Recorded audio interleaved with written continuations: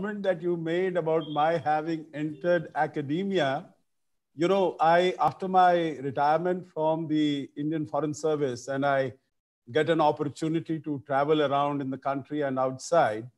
So I tell most of my audiences that if I had not gone into diplomacy, I would definitely have entered the field of academics and teaching because I really like it. I enjoy it to have a conversation, a dialogue, establish a rapport with the people and learn from what they are thinking and what their aspirations and ambitions are. Wonderful. You see, it's a boon for the academia, and I hope that all of us will be benefited by your experience, your writings, your discussions. And it's a different world. Here we agree to disagree. You see, that is the best part of it. And if someone is having some creativity, one can come with new ideas.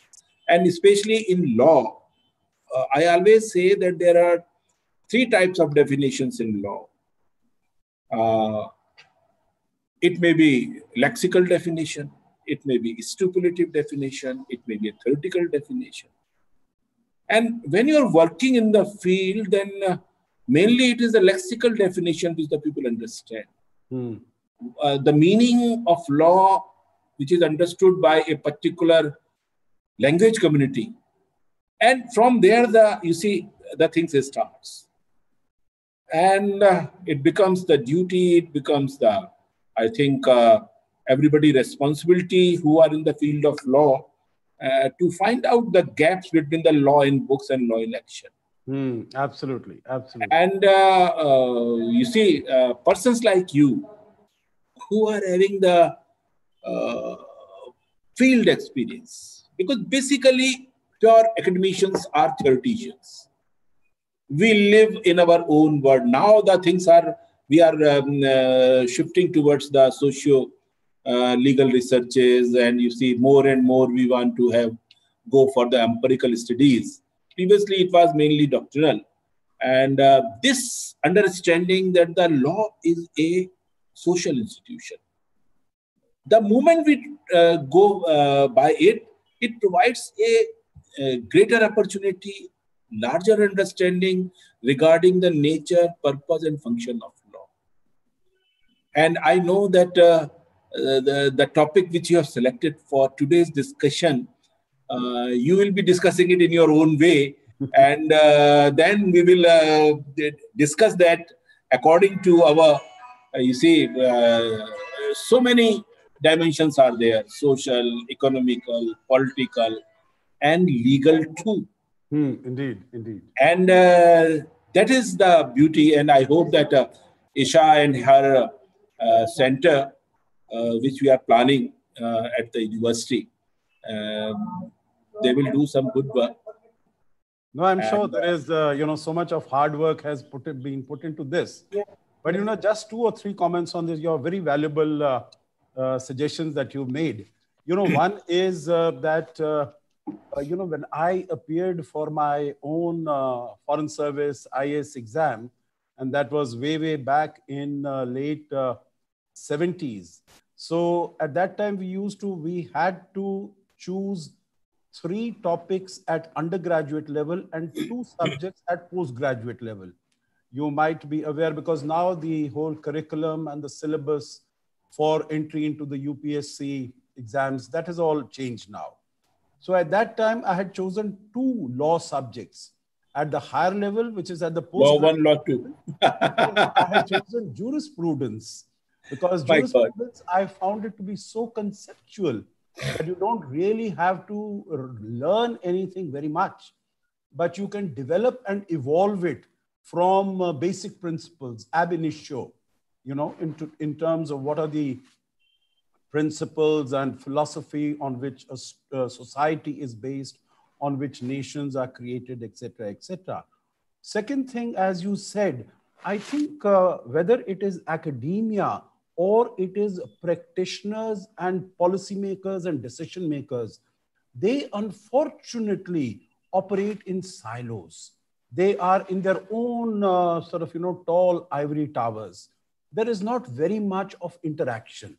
I think we need much more interaction, much more understanding, so that theory and practice can come together and we can really find out as to what is possible. So I find, my interactions, and I travel around the country quite extensively. So it is a very good experience to hear what our young people are thinking, what their understanding is, and if we can give some suggestions or ideas to them as to how to move forward. So I very much welcome this opportunity also. Thank you very much. But I will just tell one thing. I always envy IS officers and the IFS officers. You will ask why? Mm-hmm. Because I also took the attempt when when I was doing my LLM. I appeared for UPSC and PCS. Which year was this? It was in 1976 and 1977. Oh, I see. Okay, so a couple of years before me, actually. Yeah, I'm older than you. I think it may be age wise, because I started my teaching in 1978 itself. Okay. After that, I was selected in PCS, in the provincial services. But you see, I took 2 attempts. You see, there were 3 papers in IAS and 2 papers for IPS. Okay. And I think the same format might be there when you might have appeared. Yes, absolutely. 3 papers at the lower undergrad level, 2 at the postgrad. So they were not making the distinctions like undergraduate or postgrad level. These were the papers. It was for IS there were 3 papers, and for IPS there were 2 papers, and GK, English, etc. Essay writing and but I was called for interview twice. Mm-hmm. But I couldn't get seat even in class 2 services. To my surprise, other than that, I have never failed anywhere in my life. I was selected in PC. My friends, we were having a group of 5 persons. Out of them, one is the advocate. He became politician, and I am in the academics. And 3 are in the civil services. And now they have retired. And now I'm asking them to just join academics, but they are taking their time. One is settled at Mumbai, and other is in Lucknow. So that's like. But as I told you that I envy IAS, because I always say that the best people are selected. But I don't know what happens in between.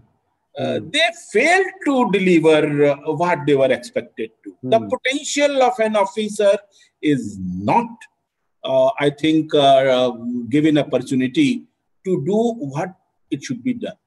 No, absolutely. I think the environment has a huge role to play. And I think what you said, it was, loss for government and governance and No.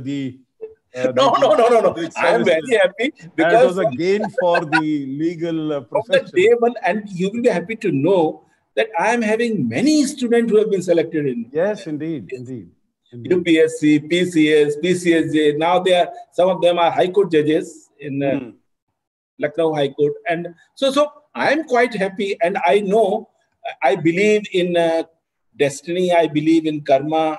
And I try to read, Gita. And so I know that my destiny was decided by Almighty. And He was knowing what I have to do here. And believe me, I think my profession is the best profession on earth. I feel always young because I am working with the young people. Yes, every year. Yes. And you see, my team, she will introduce you. One boy, Yadav, what's the name? Isha? Dhaneshwar? Shaileshwar Yadav. And his team, they are doing so well. And when you are working with them, you are trying to shape them, and you enjoy making of a lawyer or making of a professional in between, then it gives you immense pleasure. Indeed, indeed. And that is not possible for an executive. I always say that in our country, executive is very strong, but we are having the different type of executive officers. Some are elected, some are nominated, and some are selected. Sir, President, Governor, they are nominated. They are also the executive officers. And Chief Minister, Cabinet Ministers, they are elected persons. But IAS, Chief Secretary, other secretaries, they are the selected persons. They have been selected by some examination. And you see, the combination of all these three, it depends upon the wisdom of the elected leader, what recipe he will make out of it. No, absolutely. And I think all of them have their own very unique individual role to play. Exactly. So as you said, if you are happy with what you are doing, right, that is the elixir, that is the panacea. Meaning if you are happy in your own skin, I remember there used to be a very nice saying which said, the bloom where you are planted, you know, irrespective of where you are, give your best to wherever you are, whatever you are doing. And I think you will feel happy, and the whole environment will also. Right, sir. I think Isha, she is looking at me, and No, once the lockdown will be over, we will be happy to have you with us on the campus, and it will be a very good day for us when you will be with us physically. Thank you very much. Thank you. Yes, Isha, you may carry on. Yes, thank you so much, sir. Though we have already had a wonderful start of this session, but still we have to fulfill some formalities. Before I start with anything, I have a very humble request to all the participants to kindly keep themselves in mute mode. Second thing, if you have joined this meeting with a different name, so kindly rename yourself and join this meeting with your actual and original name. I request our Honorable Vice Chancellor, sir, to kindly grant me the permission to start this webinar now. Please go ahead. With pleasure. Thank you so much, sir. On behalf of Dharmashastra National Law University, Jabalpur, I, Dr. Isha Vadva, Assistant Professor of Economics, extend my heartfelt welcome to our Honorable Guest Speaker of the day, Honorable Ashok Sajjanhar, sir, former Ambassador of India to Kazakhstan, Sweden and Latvia, and former Secretary, National Foundation for Communal Harmony, Government of India. We also have the esteemed presence of our Honorable Vice Chancellor, sir, Professor Balraj Chauhan, sir, who will chair today's session. Sir, I welcome you on behalf of all the faculty members and students who have joined today's session. Thank you. I also extend my heartfelt welcome to all the academicians and students of different colleges and universities who have joined us today in our national webinar on post-COVID world order.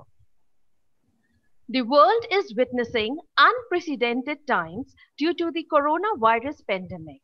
Not even the best of minds are aware of the treatment or the prevention in terms of the vaccine or medicine.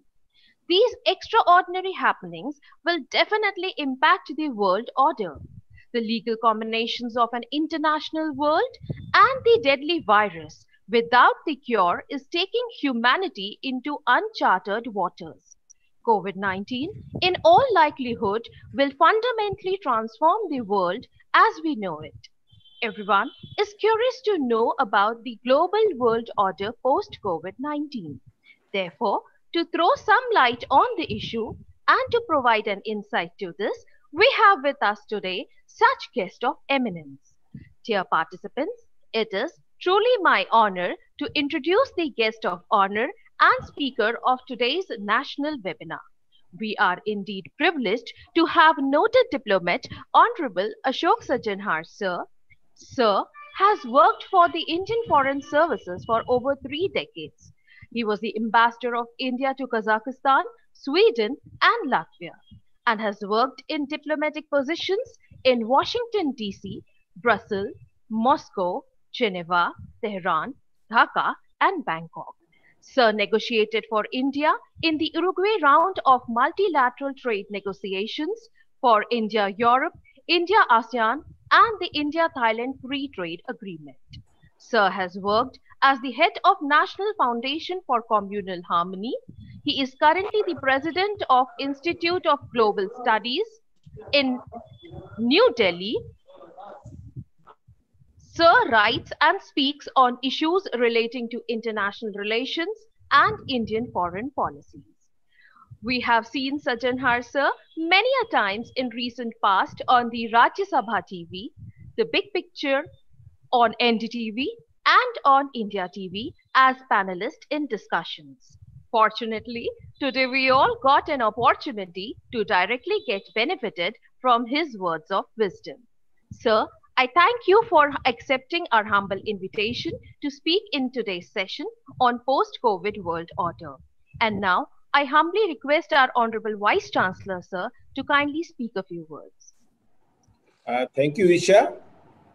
On behalf of DNLU fraternity and on my own behalf, I extend a very warm welcome to His Excellency Ashok Sajjanhar sir.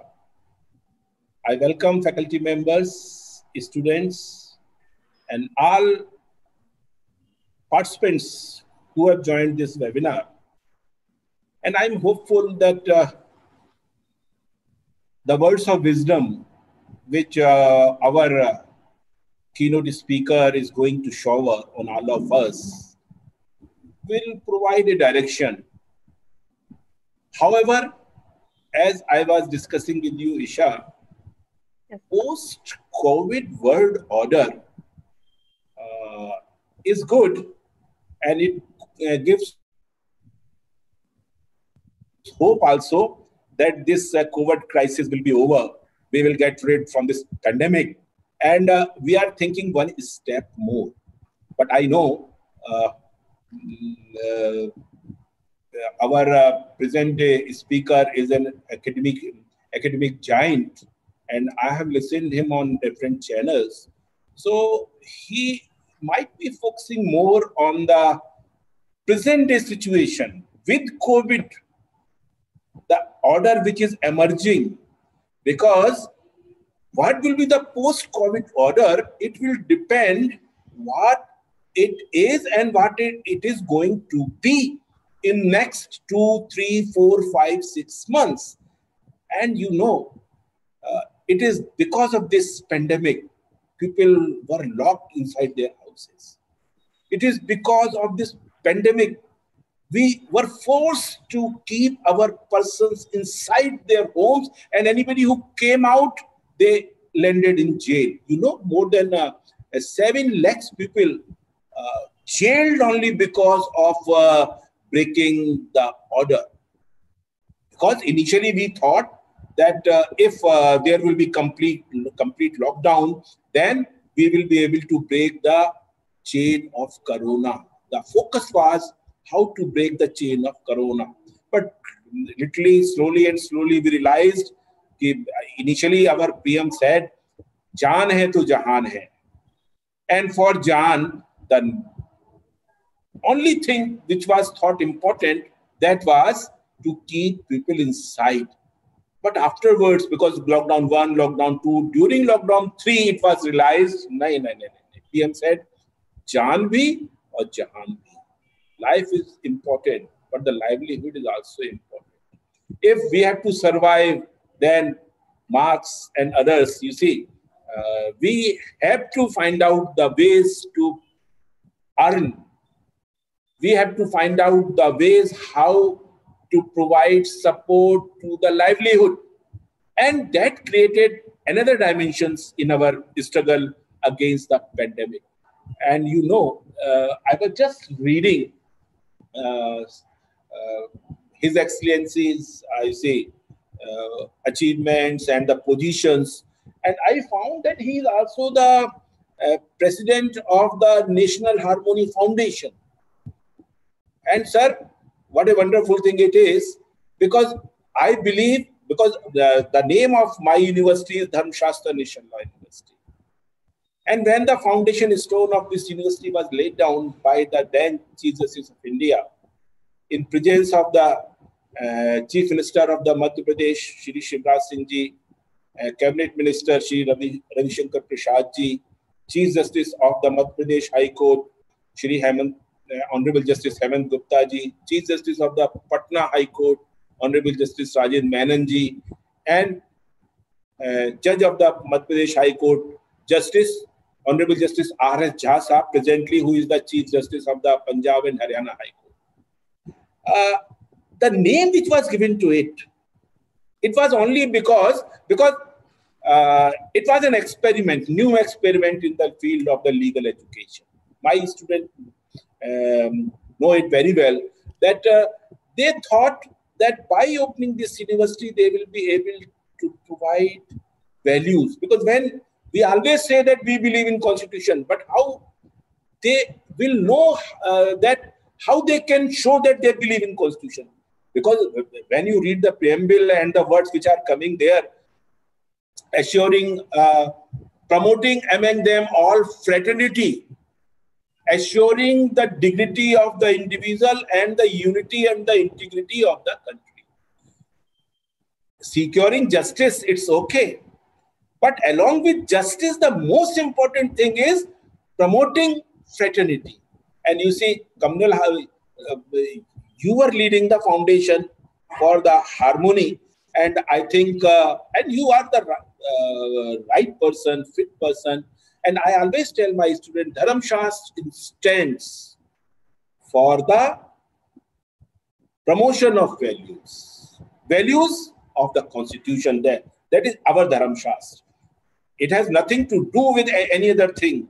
Dharam means they must know what are the fundamental duties and how they can promote, propagate the values. And sir, believe me, within these 2 years and the students which I got, I can say that this is my third university, National Law University, as a Vice Chancellor. But the quality of a student, old students, I appreciate them. They are doing very well in their life. But the way these students are working, I think they are the best. And I'm hopeful that your words of wisdom will provoke them, will force them, and provide them guidance to work with more commitment and vigor. So I will say, sir, it is a wonderful day for us to have you with us. And I won't take much time because we want to hear you as much as we can. So you are welcome. And I now over to Isha. Thank you so much, sir. And now I humbly request Sajjanhar, sir, to kindly take over the session. Very well. Thank you very much, Isha. Thank you for this very generous introduction. And thank you, Honorable Vice Chancellor, Professor Balraj Chauhanji, for your wonderful words.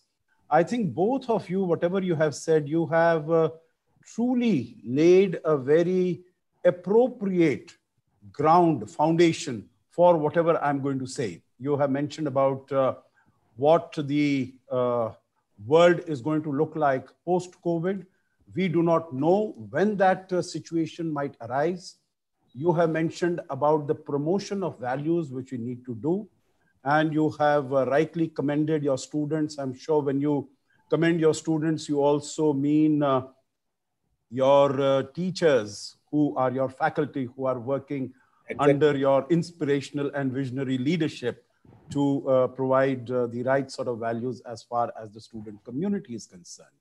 So let me start on this. What I've been told by Isha that I would speak for about 30 minutes or so. No, sir, time is no limit. Oh, well, that's very kind of you. For you, please.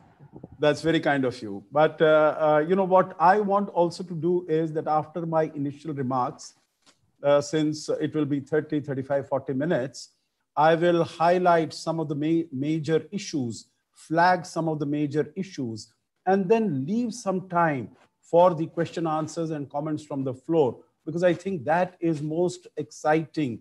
You are a professor who has taught in so many universities. Isha and all the others who are also in this webinar are also in this field. And I know that the best learning is done when there is an interaction, when there is a conversation. So I would like to off COVID-19, coronavirus is concerned. Isha, you have mentioned very rightly that this is an unprecedented challenge, unforeseen, unanticipated. I think one could use so many adjectives to describe it. But I think if you were to look into, some of these specifics, we would see that although the world has been dealing with crises and with pandemics, not for 10 years, 20 years, but several decades, but I don't think we have ever had to face a pandemic of this nature. Why? Because more than 200 countries and territories of this world are impacted by it. There is no other pandemic which has really led to this. And as you said yourself also, there is no cure, there is no vaccine. We do not know when one is going to be available. Although, as it has been said by very many people, that the best minds, the best talent, the best geniuses, and the highest funding is going into this endeavor to create a vaccine. So hopefully, maybe by the end of the year or beginning of next year, we are going to see some sort of vaccine or some sort of cure as far as coronavirus is concerned. But I think this, and as the Honorable Vice Chancellor mentioned, this pandemic has exhibited itself, has impacted all of us in multiple ways. One, of course, we have spoken about the health and the challenge that it presents to the global community as far as health is concerned. Now, I have the figures here in front of me. It started over last 2 months, of course, in China. People say it came in November of 2019. They, of course, came out to the world in January of this year, and so on and so forth. But still, as far as these few months are concerned, we have 5.3 million, we have 10 million people who have been affected by this, who have been, who have confirmation positive, who have tested positive as far as this is concerned. There are about 500,000, about 500,000 who have died. This is being really compared to the Spanish flu, which took place about 100 years ago in 1918. So this is the severity of this pandemic in terms of health. The Honorable Vice Chancellor also mentioned about the impact on the economy. All the economies have been impacted and have suffered greatly as a result of this. Just the figures that came out by the IMF day before yesterday, I would like to share that with you. And as far as India is concerned, I would also like to share very briefly the figures that they had given, the IMF had given in the report that had come out in April of this year.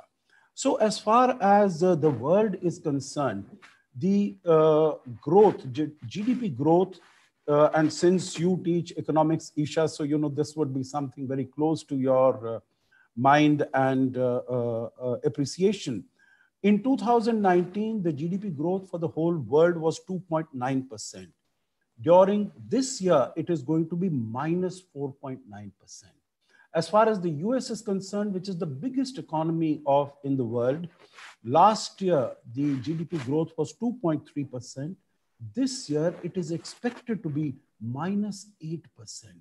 If you look at the Euro area, the Eurozone countries, about 17, 18 of them, their growth 2019 was 1.3%. This year, minus 10.2%. Now, two countries, which, one India and one China, which we are particularly want to know about. In China, last year the growth was 6.2% GDP growth. This year it is expected to be 1%. In India, last year, again, our economy had started slowing down. As you and all the participants are aware, it was 4.2%, but this year it is expected to be minus 4.5%. So as the Honorable Vice Chancellor said, we had to go through the lockdown because as the Prime Minister, जैसे प्रधानमंत्री जी ने कहा था, जो हमको जान को बचाना है, अगर जान को बचाना है तो हमको लॉकडाउन करना है. लॉकडाउन 1 हुआ, 2 हुआ, उसके बाद तीसरा भी हुआ. तो अब पिछले साल अगर हमारा 4.2 था ग्रोथ, तो इस साल माइनस 4.5%. इसको मैं आपसे कहूंगा, अगर आप कंपेयर करें जो अप्रैल के महीने में जो IMF ने फिगर्स दी थी, उसमें उन्होंने कहा था जो चीन का rate of growth, GDP growth in this year is going to be 1.2%, और भारत का जो रेट ऑफ ग्रोथ उन्होंने प्रोजेक्ट किया था, that was 1.9%. So we C as to how globally and also regionally how it is coronavirus is impacting the economy of the world and individual countries. The third aspect on which there is huge impact is on humanitarian and on social level. You know, in terms of the displacement of people, the report that came out day before yesterday, it said 1 person in 100 individuals is displaced from where they were living, because so much of joblessness has taken place. हमने अपने देश में भी देखा है जो कहाँ वो जब कारखाने काम करने बंद हो गए हैं, रेस्टोरेंट्स बंद हो गए हैं, होटल्स बंद हो गए हैं, तो ये सब लोग अपने अपने घरों में, गांव में वापस जा रहे हैं. तो हमने उसका भी प्रभाव देखा, और ये केवल भारत तक सीमित नहीं है, ये पूरी दुनिया में ऐसा चल रहा है. सो इसीलिए डिस्प्लेसमेंट हो रहा है, जॉबलेसनेस हो रही है, पॉवर्टी लेवल्स बड़े इंक्रीज हो गए हैं, डोमेस्टिक वायलेंस बड़ा इंक्रीज हो गया है. हमने देखा है पूरी दुनिया में ये हो रहा है. तो अब with all these changes that are taking place, with all the impact, we don't know when it is going to end. We don't know how it will pan out. But I think when we are trying, let us say, to project what the world order is going to be in post-COVID era, I think one thing we will have to acknowledge and accept, that life is not going to be the same as we have been used to it till end of 2019. In terms of foreign travel, I remember I used to travel so very extensively. My last travel was till the end of February. Uske baad, I have not gone out, although I had so many programs, and I'm sure the same is true as far as Honorable Vice Chancellor is concerned, you are concerned, and other participants. Foreign travel में बहुत कमी आएगी, big conferences, big seminars में बहुत कमी आएगी. आप restaurants का business है, hotel का business है, इतना ज़्यादा बड़ा business है, तो ये इन सब में ज़रूर कमी आएगी. और इसमें 2-3 चीज़ें फ़ायदे की भी हैं, जो जब हम देखते हैं, as far as climate change was such a challenge पहले, और now we can see the blue skies. आप देख सकते हैं, and you hear the twitter of the birds around, आप जहाँ पर भी हैं. So I think as far as climate change is concerned, as far as environment is concerned, as far as the time that we are able to give to our families socially, I think that has improved. So I think there are a number of positives and a number of negatives also as far as the impact of this coronavirus is concerned. Let me, now when I come to the major theme of this, what is the post-COVID order going to be to look like? What I'm going to do is I'm going to look at a few trends as far as some of the major players in the world order are concerned, and then try to see where we are, how have the trends been working, see where we are, and extrapolate them a little to the future. Vice chancellor साहब ने कहा जो अगले 4-5 महीने में क्या होने वाला है, बिल्कुल ठीक बात है, किसी को नहीं मालूम है. कुछ बहुत अप्रत्याशित चीजें हो सकती हैं, परंतु हमको देखना होगा on the basis of trends, और पिछले 4 महीने में क्या हुआ है, आगे क्या होता है. So there are 2 or 3, 4 aspects that I will touch briefly upon. The first is in terms of the rise of China, because that is a major player in global affairs. The second would be on the United States, particularly as far as the US-China contestation is concerned, the US-China confrontation is concerned. And I'll speak briefly also on the domestic politics, the domestic situation in the United States, because that has an impact on whatever is happening in the world. अगर मेरे पास समय हुआ तो मैं थोड़ा बहुत multilateralism पर कैसे, how that has come under stress and strain, थोड़ा बहुत globalization पर, because there has been a huge disillusionment as far as globalization is concerned, not only as a result of the coronavirus, but it has got accentuated, it has got enhanced as a result of the coronavirus. उसके ऊपर बोलूंगा और अंत में मैं कुछ करीब 10 minute यकीनन रखना चाहता हूं जो मैं भारत के ऊपर बोलूं, भारत का क्या इसमें स्थान है, क्योंकि भारत कैसे इससे जूझ रहा है, ये जो हमारे पास सिचुएशन आई है, और अभी कोरोना के साथ साथ हमारे पास जो बॉर्डर पर चीन के साथ हमारा कॉन्फ्रंटेशन हो रहा है, going forward, how do we react to it, how do we respond to it. So good. So let me come first of all as far as China is concern. मेरे विचार से सभी को मालूम है China it is the second largest economy in the world, करीब 14-15 trillion dollars उसकी GDP है. It has been growing.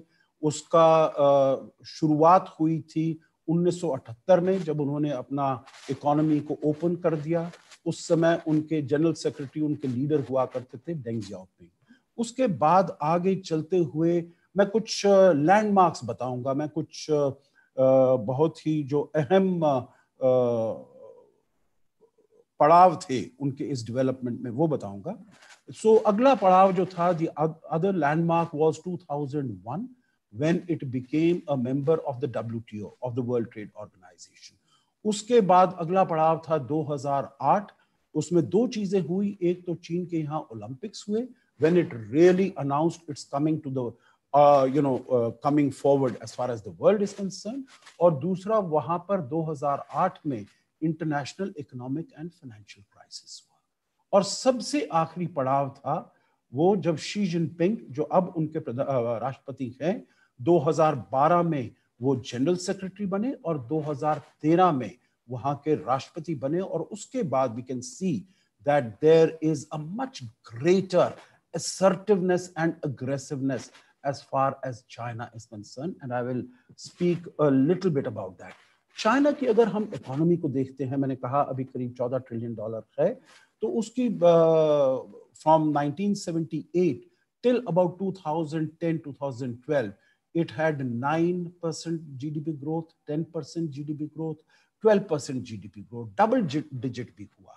और उस हिसाब से अगर हम देखें तो 1980 में भारत की जीडीपी करीब करीब चीन की जीडीपी के समानांतर थी. इट वाज मोर और लेस द सेम.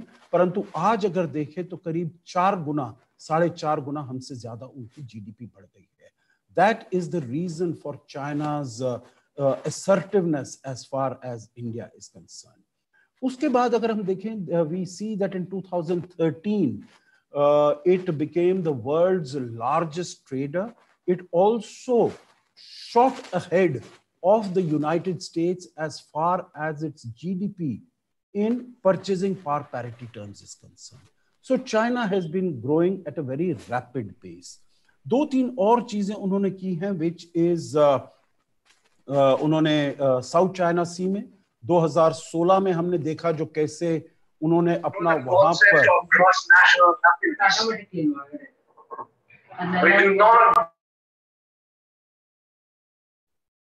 या सो 2016 में हमने देखा जो कैसे साउथ चाइना सी में उन्होंने अपना प्रभुत्व बढ़ाने का प्रयास किया. Just 2 sentences on this. South China सी में China says that it owns, it should have control over an area 80% of the South China Sea. South China Sea is a very important area. मैं अभी इसके बारे में नहीं बोलूंगा. अगर कुछ प्रश्न होते हैं तो उसका जवाब देते हुए मैं इसका बताऊंगा. पर बहुत ही महत्वपूर्ण क्षेत्र है, करीब 3.9 मिलियन स्क्वायर किलोमीटर्स उसका एरिया है, and China demands that it controls about 80% of it, और उसने एक 9 डैश लाइन लगाई हुई है. But China was challenged in 2016 and it was taken to the Permanent Court of Arbitration, International Court of Justice के मुकाबले का, in Copenhagen. वहां पर जो भी दलील थी चाइना की सब एकदम रद्द कर दी गई. All its arguments were rejected out of hand, but still China did not accept it, so to say. It just tore that decision, that judgment. और वाइस चांसलर साहब, आप जानते हैं जो ये इंटरनेशनल लॉ का क्या अहमियत है, क्या स्ट्रेंथ्स है और क्या वीकनेसेस भी हैं. So anyway, China was able to tear that and throw it away and continue to occupy, whether it was the islands in that area, Spratly Islands, Paracel Islands, Scarborough Islands, so much so that it started creating artificial islands and it started militarizing them. तो उसके ऊपर उसने अपना पूरा control जमाने का प्रयास किया. दूसरा उसने किया जो एक प्रोजेक्ट अपना स्टार्ट किया 2013 में जैसे ही शी जिनपिंग आए, which was known as the Belt and Road Initiative. Belt and Road Initiative इसका basically it is a geostrategic project to expand and enhance its hegemony, its strategic dominance over this area and over this world. India ने उसके विरुद्ध अपनी आवाज उठाई, उसमें कहा जो इसमें डेट ट्रैप आप ला रहे हैं देशों को, जैसे हमने देखा है श्रीलंका में हम्बनटोटा पोर्ट में उन्होंने किया है. हमने कहा ये देशों की सॉवरेनिटी और टेरिटोरियल इंटेग्रिटी को रिस्पेक्ट नहीं करता, क्योंकि हमारा जो क्षेत्र है Gilgit Baltistan, through it it is constructing the China Pakistan economic corridor. सो ये वाली सब चीजें हुई जो कि शी जिनपिंग के आते हुए ये वाले ट्रेंड्स थे. पहले ऐसा भी था उनके कानून में, according to their constitution, a president could be in position only for 2 terms. In 2018, Xi Jinping got that removed, so he has the possibility of being the president for life. So there were all these changes that were taking place. People in China, it's a centrally controlled system. They were raising some objections, but still Xi Jinping was able to get over them. Now we come to the coronavirus. So initially, the manner in which it was handled, the whole world said that it was done in a non-transparent way. China tried to deceive the countries by putting a lid over it.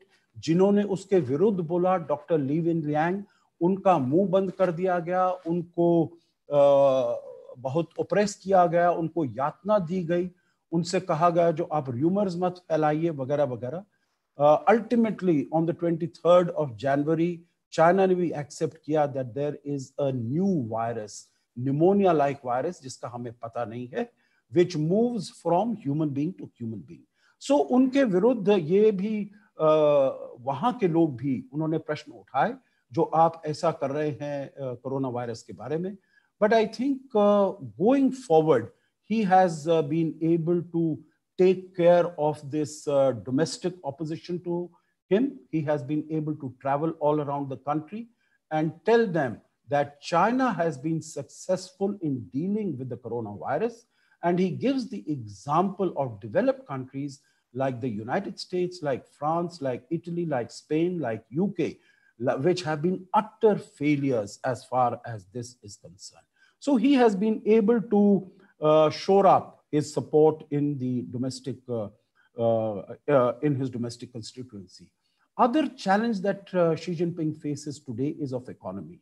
Unki economy, although it started, it was the first mover advantage. Sabse shuruaat mein, it started in April, while all the other countries are still trying to grapple with the coronavirus. Parantu fir bhi wo इतना ज्यादा आगे नहीं चल पाए हैं, क्योंकि जो export markets हैं वो उनके लिए बहुत आवश्यक है, और एक्सपोर्ट मार्केट्स करीब 40% उनका जो जीडीपी है वो एक्सपोर्ट होता है. He is not been able to do it. So China has tried to move into leadership position as far as the world is concerned, but there are huge domestic challenges, there are huge external challenges. because it has been trying to browbeat the countries. Just to give you one example, that of Australia. Australia asked for, I'm sure most of the participants here would be aware, Australia asked for an independent, international, impartial investigation into the origins of the coronavirus. Because it said that we should know that we don't commit the same mistakes in future, so that we are not afflicted by the same coronavirus as we move forward. And China came down very heavily upon Australia.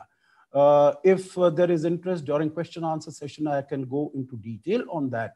But just one point on that, which is that Australia was threatened by China.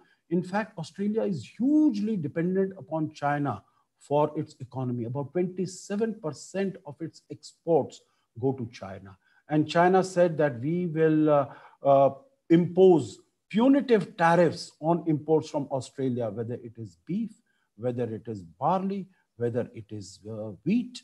We will not allow our students to travel to Australia to study there. We will not allow our tourists to go to Australia to spend money there. And that will have an impact on Australian economy, and on the Australian should be able to change the Australian policy. It has not changed. So China finds itself that it has lost a huge amount of international prestige. It has lost a huge amount of its good reputation. It had a good opportunity. It could have been generous. It could have been empathetic, but it started sending out its medical equipment, whether it was masks or it was PPEs or it was medicines. But it was so aggressive and abrasive that every country should say how grateful they are to China. But many of these items were also defective.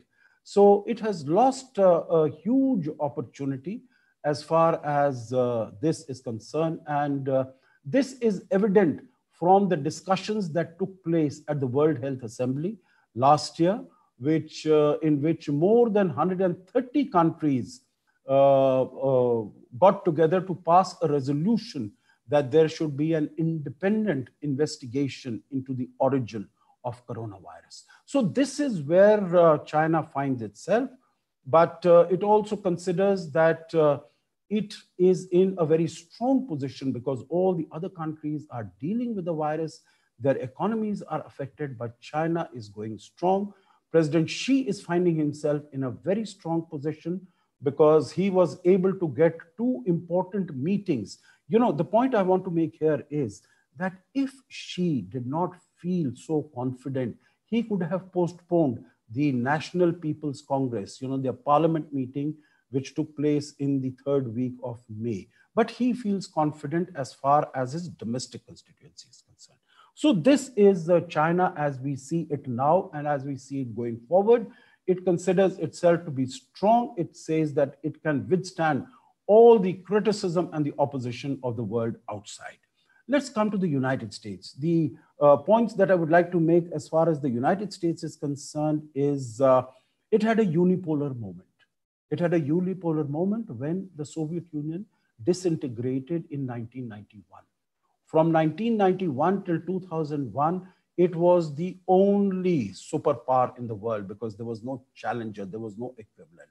But then it is mentioned by Richard Haas, who is the president of the Council on Foreign Relations and a very thoughtful person as far as world affairs are concerned. He said that during the time of Bill Clinton and George W. Bush, America was an activist sheriff. Sheriff meaning a person, an individual, or a country which tries to maintain law and order in the world. During the time of Obama, it became a reluctant sheriff. It was withdrawing. And during the time of Trump, it has become a retired sheriff. It doesn't want to engage. So this is, in terms of its engagement in the multilateral issues is also concerned. So we have 1991, then we have 2001 when you had the 9/11 attacks on the World Trade Center in New York and on Pentagon in Washington, D.C. So that is brings down America several notches. The age of unipolarity is over. Then we come to 2008 and we see that we have the international economic crisis. And as a result of that, the United States, Europe, Japan, every one of them, their economies come down and the emerging markets increase, particularly China and India, they grow. So this is the sort of a situation that we find ourselves when Trump takes over the presidency. He is against alliances. He's against multilateral institutions. He's an isolationist. For him, the mantra is America first. So he wants to focus only on American interests, little realizing that the leadership of the United States in the post-Second World War era has been created because of its alliances and its partnerships with other democracies and its like-minded countries. So he picks up fight with the G7, he picks up fight with NATO, he picks up fight with individual countries, Japan, Korea, France, Germany, everyone. Of course, one saving grace is that he doesn't really pick up a fight with India. As far as India's relations with the United States are concerned, they continue to grow, and I will come to that. So if we come up to, he has this huge trade war with China, the US-China trade war in 2018. And we come to a good result for the Americans. We come to a good result in January of this year.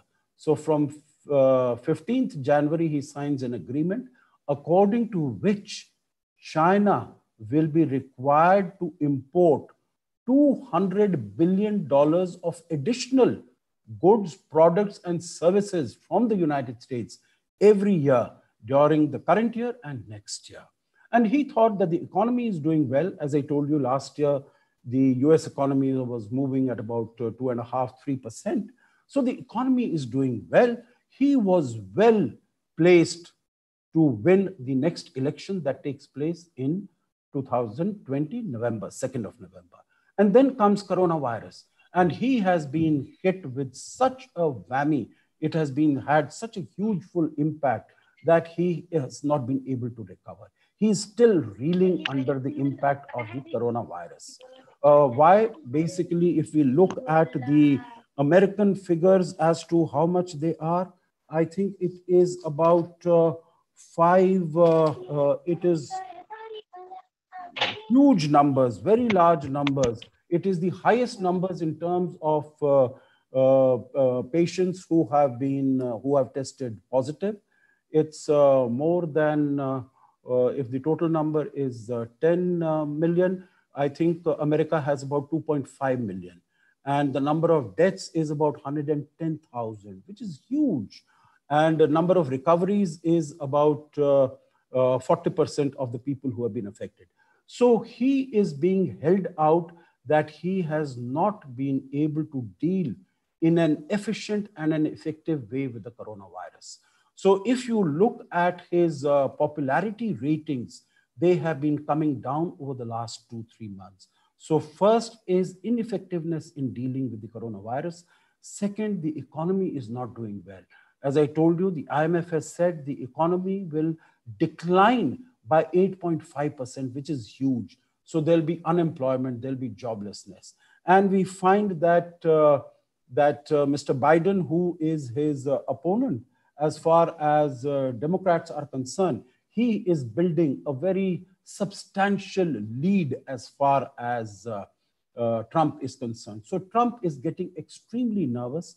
As far as he's concerned, China and the World Health Organization, because he charges that World Health Organization has been too soft on China.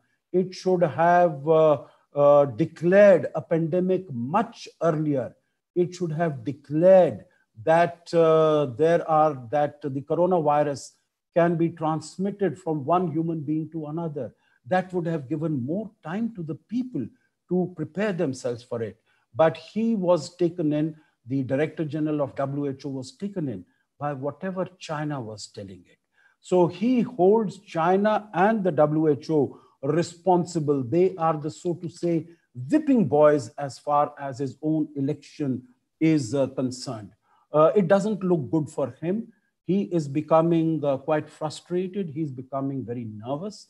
But let us see what happens. The economy doesn't show much signs of recovery, but that is what he's trying to do, because if the economy recovers, then he will have a better possibility as far as the elections are concerned.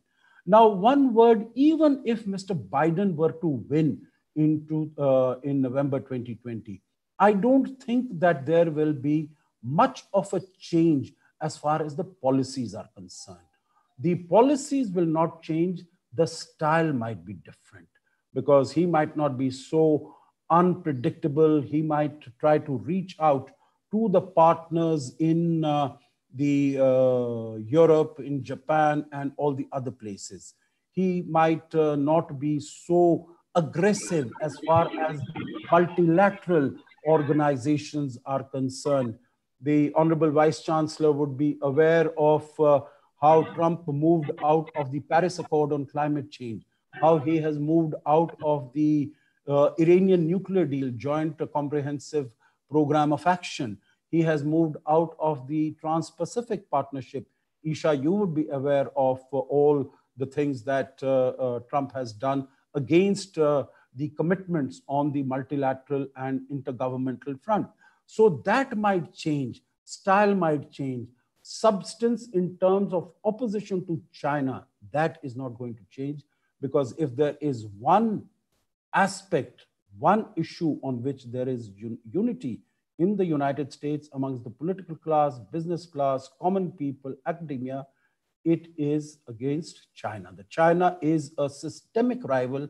China is a strategic threat. Now, last 8 minutes or so, Isha, if it is all right, I would like to spend on India. And because I'm sure the participants here would be keen to hear about how we have been dealing with it, and my take. This is my take, but I would be happy to hear comments and questions on that. So first, as far as COVID is concerned, I think we have done reasonably well. We started the lockdown when it needed to be done.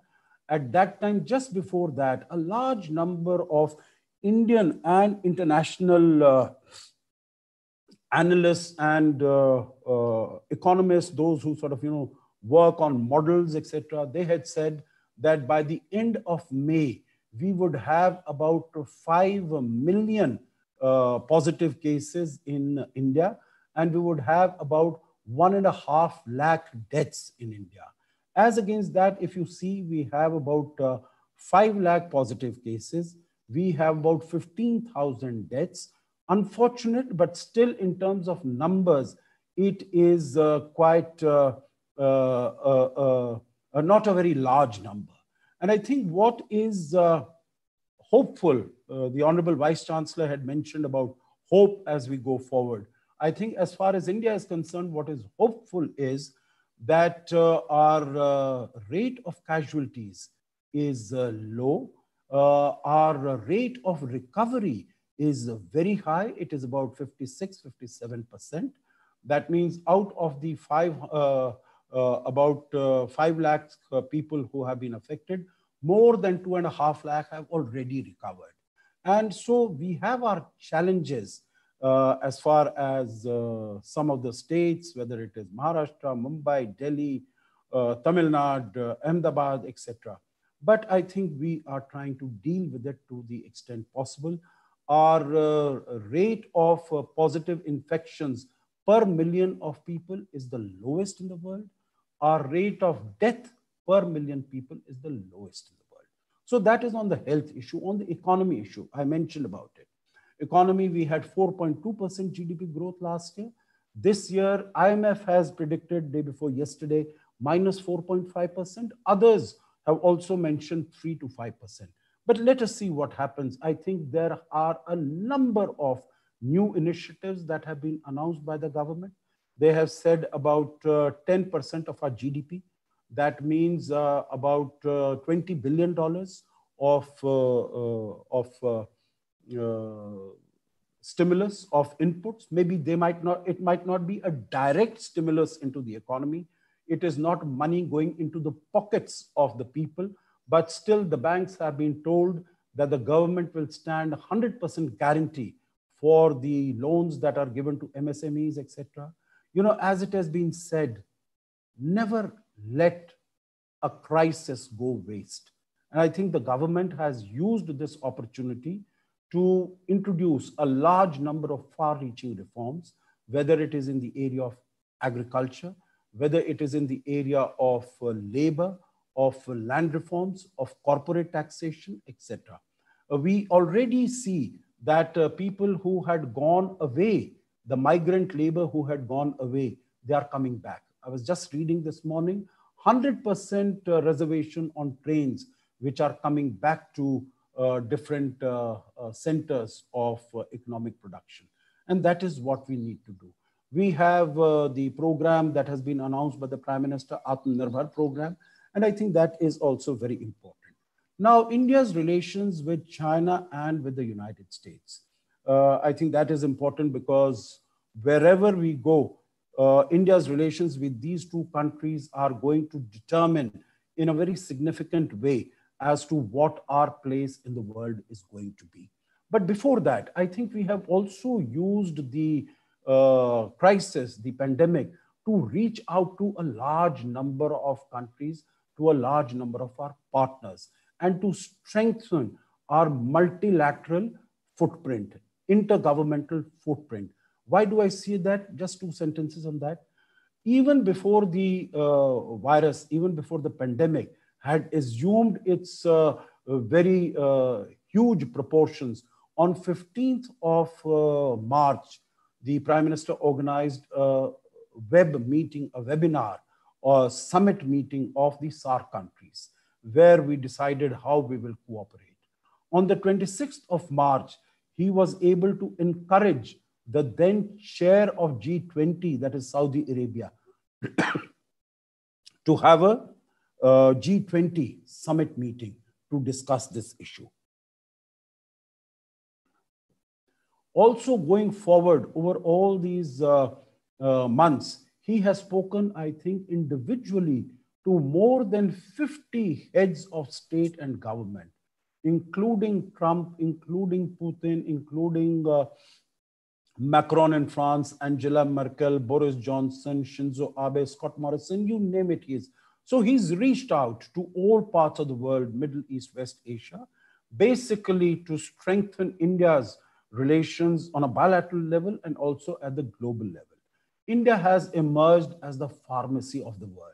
And so we have been supplying medicines either as grant or in commercial terms to more than 130 countries. So I think in that sense, on the health issue, we have acquitted ourselves rather creditably. As far as China is concerned, we have been trying to manage our relations with China. It is basically a competitive relation. So we are managing our competition as well as cooperation. But right now we see what is happening from the beginning of May and what happened, unfortunately, on the 15th of June. So there have been a number of questions asked as to why did China do this? What was it that India was doing that China wanted India to stop doing? And many reasons have been given. One is in China's perspective, India was moving too close to the United States. India had become a member of the Quad. India had opposed China on the BRI. India had invited companies which were in China and the global value chains to come to India. India had taken this step against Chinese investments. In my view, some or all of them might be true, but I don't think it really makes a difference. I think the rationale for China to do what it is doing is two or threefold. One is it feels that China has arrived today. It has become a powerful country. While all the other countries are dealing with the economic problems and the pandemic, it is one country which can flex its muscles and it can reach out and acquire territory that it always has been wanting, that it has been demanding. And it feels confident that none of the countries will be able to do anything. That is why it has gone out to South China Sea. It has picked up quarrels with Vietnam, with Philippines, with Indonesia, with Malaysia. It has sent its vessels against Japan, against Taiwan, and here also against India. It feels it can do this and no one is going to intervene. The second reason, in my view, is I don't think we should really be looking at what China has got aggrieved about, because then it will put us on the back foot and we will say, okay, what do we need to do so that China does not get offended? What I think China's game plan also is that we need to show India its position. As far as China is concerned, its view of the world order is a hierarchical order, in which China is sitting at the top and all the other countries are vassal states or subservient to it. And it finds that India is the only country which is either a competitor or it is a potential threat. So it wants to send out a message to India that you are not our equal. And so the scars of 1962 that are still fresh on the minds of the Indian psyche, it wants to further exacerbate those scars today. It also wants to send out a message to the world and to India's neighborhood that India is not equal to China. It is not, you should focus on having better relations with China rather than with India. India has many options. Military option is one. Conversation, dialogue at diplomatic level, political level, that is another. Economic is another. Political is another. During the conversation, during the question answer session, we can come on to that, because I know that I just want to take last few minutes on our relations with the United States. And what I would like to say as far as relations with the United States is concerned is that we have had today, we have the best relations between India and the United States. Prime Minister Modi, when he visited US and he was addressing the joint session of the US Congress in 2016, he said that we are indispensable partners. That means both of them have to be with each other. I think what has changed today, although both are democracies, we've had similarity and congruence of values between the two countries. What has changed today is that today there is also a convergence of interest between the countries. Convergence because China is trying to dislodge the United States from its position of preeminence and supremacy. And China is also trying to constrain India in South Asia. So we need to cooperate, we need to collaborate with the United States, whether it is for our defense needs, defense requirements, or it is for our capital needs, or it is for our technology needs. We need to cooperate and collaborate. The statement made by Mike Pompeo, the Secretary of State, day before yesterday, that they are going to be more proactive in Asia. They are going to be moving their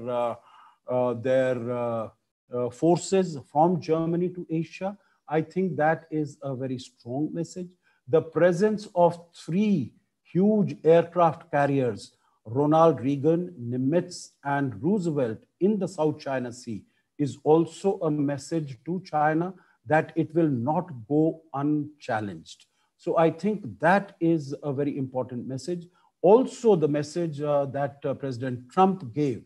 He said that America is wanting to expand G7 and would like to include India. India has welcomed this proposal from President Trump. So I think we need to work together. We need to expand our alliances as we have been doing.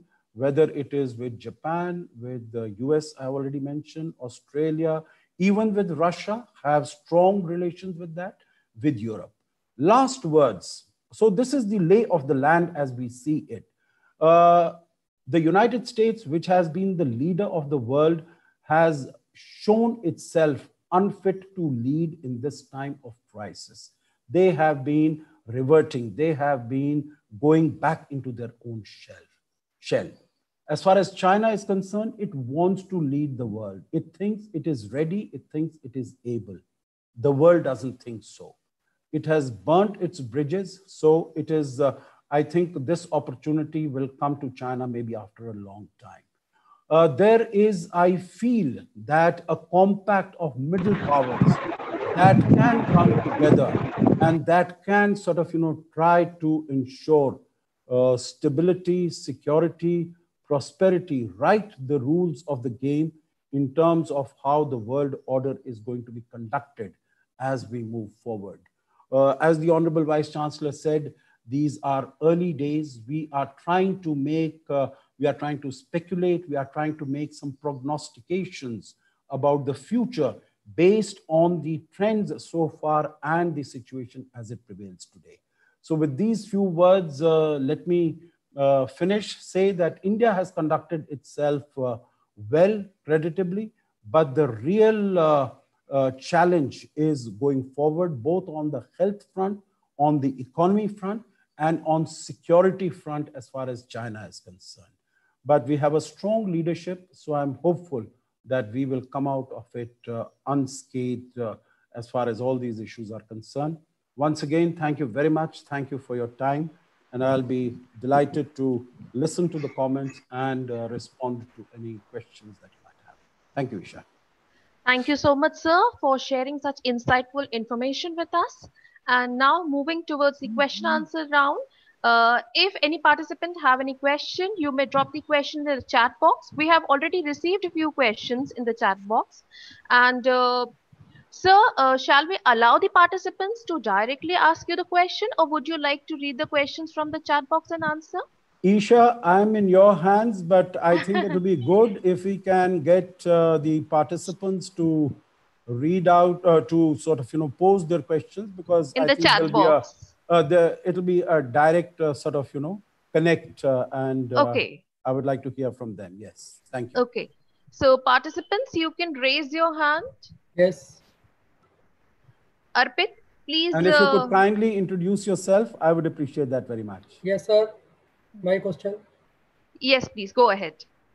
Am I audible? Yes, you are. Okay. Sir, first of all, I request all the participants to kindly keep yourself mute. We will allow the participants one by one to ask the questions. So all the participants, please keep yourself in mute mode. Only one participant who is asking the question will unmute himself. Now go ahead with your question, sir. Sir, very good afternoon. Good afternoon. Congratulations to Honorable Vice Chancellor Professor Chauhanji and moderator Dr. Isha Badwa. It's Dr. J.K. Gulati from DNLU, Jalandhar, Punjab. Thanks a lot to the keynote speaker Sajjanhar ji for giving us a very wide speculated, wide and covered power scenario of India as far as foreign affairs are concerned. You have given a apt insight into relationship of India with China, India with US, and India on its own self. I was just typing my query on my chat box, and in between I had this kind of a message from you that let the participant raise a question and become visual on the video face. Thanks a lot, sir. Sir, I would like to seek a solution from you, since you have a great smell of foreign affairs and you have given a very apt, economic aspect, and you have in a very brief traced out the historical from 90s till this date. What kind of a solution you suggest for our country to come out of this kind of a mess, I would call it? I have got 2 points here, sir. First, we are a landlocked. We are having our immediate neighborhood, which is with whom, unfortunately, we are not at ease. Historically, we were having good relations with Nepal. Now Nepal is creating problem, maybe at behest of China. We are already in with forced relationship with our Pakistan. Then we are being, threatened by China once and again, time and again on boundary issues, then UN Security Council, this and that. I would like to learn from you what kind of a recipe you suggest as a person with foreign affairs, that what kind of a economic decision making we should do as India while going ahead with our search for opening ourselves in the present crisis, when entire world is giving us a message that now it's an opportunity for us to cash on and enter on a global economic scenario and jump back on the FDI scene. No doubt, Mr. Modi has succeeded in maintaining a good rapport with the foreign players, like you have really quoted the 50 nations to which he has maintained his communication open. I would like to know from you, sir, what is the solution for India to go strategically? Because time is now ripe for us to think out of box, maintain good relations with China, of course, not at the cost of going down to such a low position, because China is already tested to be a very bad phenomena all over the world. Sir. Good. Thank you very much for this question. I think this is a very broad question, and one could go on for a long time, but because of the paucity of time, what I would really like to say is, I think the first important focus that we need to undertake is on our economy. We need to enhance our economy. You see, what China keeps telling us every time that there is an interaction with China is that it has its economy is 5 times as large as India. But and that is why what it wants is that India should occupy a subservient position. It should occupy a second grade position as far as China is concerned. It should accept the suzerainty of China. India is not interested in that. India is not interested in occupying a number 2 position. India wants a relationship of equals. And that is what it has been doing. So far, what we have been doing is that in 1988, you would recall that when Prime Minister Rajiv Gandhi visited China, then it was thought opportune that we put the boundary question on the back burner and we try to develop our relations on all other fronts. Yes. We have tried to do that and we have come this far. We have been telling China that we need to settle our border, but they are not interested because they want to keep it open as a pressure point against India, so that India can be boxed in South Asia itself. China has problems with many other countries in the maritime area, whether Japan, Taiwan, all the ASEAN countries, etc., Republic of Korea. So it has these problems and it keeps these open so that it can pressurize those countries. So I think first what we need to do is we need to enhance our economy. And as I said, that right now a large number of decisions have been taken. What are the challenges as far as India's economy is concerned? It was the labor laws, it was the land laws, it was the corporate taxation, it is the ease of doing business. We don't have any global value chains. We had problems in our agriculture. We had problems in our infrastructure. So I think right now what is happening is that we are trying to deal with all that. The second aspect, to be very brief on this, we need to enhance our external engagement. We need to bring in the external balancing as far as China is concerned. And I would say that we have been extremely successful as far as this aspect is concerned.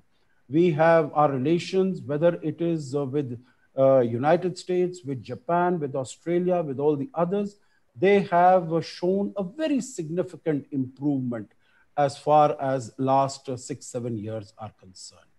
On neighborhood, what you said is important. Pakistan has always been an adversary. China has also, I think we have always known it, that it has been an adversary, but we have always tried to manage our relations because we have such a huge boundary. 3,488 kilometers.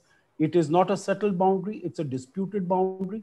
So we have to manage relations. We cannot be overly provocative, and we have not been that. But now that we have been presented with this issue on our borders, we have to stand steadfast on our borders militarily also. The third aspect is, I think, internally, we need to ensure that there is unity internally. Unfortunately, what you hear on the television screens, television channels, newspapers, I think this cacophony of sounds sends out a very wrong message, a very demoralizing message to our own people, to our armed forces, and also to our adversaries outside the country, because they will use the arguments that your opponents in the country are making to criticize you. So I think that is a huge demoralizer. We need to work simultaneously on different fronts, need to take it forward on at the level of economy, at the level of military preparedness, at the level of foreign policy, external relations, at the level of domestic policy also. And I think time is ripe. The government has been taking measures in this, but we need to take it forward as we go along even more energetically. Thank you. Thank you.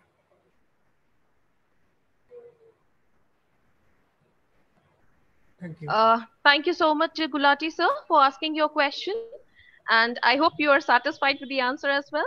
Moving on to the next participants, Professor Dr. Kamani, please feel free to ask your question. You can unmute yourself. Professor Dr. Kamani, please unmute yourself to ask your question. Yeah. Now you are hearing. Yes, sir, you are audible. Please go ahead with your question. Sir, my very root question is how to start the internal social unity along with the social media or anyone. First, our immediate step is to bring the social unity for Make in India process. That is the first root thing we have to do. Then we have to think about the external economy or export and all other things, sir. First, the step is in our country is to build the confidence on people as well as the working sectors, all type of working sectors. Today we are facing main problem in service sector, that how to manage that service sector. Here is the no time to complain one to another. As you said. Sir, I have a humble request. Kindly keep the question short. Yeah. Okay. Only my very root question is how to manage the social unity to build up the internal economy. Then external economy, export and all other things comes. We are having the better position for external and export economy, no problem. First, we have to start by our internal economy. How to build up this, sir? Please tell us. No, absolutely. I think you're very right. You know what the Prime Minister has also mentioned, and I think he has put a vision in front of the people that we need to develop and evolve ourselves. Dr. Kamani, please mute yourself. Okay, please. Yeah, so what I was saying is that the Prime Minister has given us a target, a vision of developing into a $5 trillion economy over the next 5 years. It might be 5 years, it might be 6 years, it might be 7 years. Today, we are a $3 trillion economy.